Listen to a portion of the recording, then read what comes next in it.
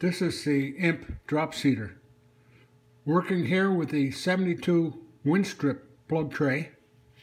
This tray has 12 rows of cells.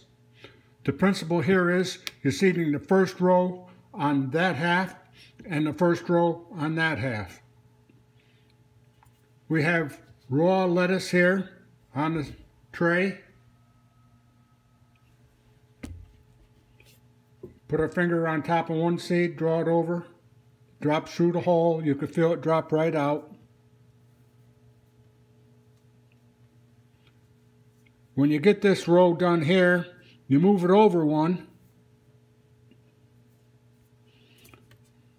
And you're seeding the next row.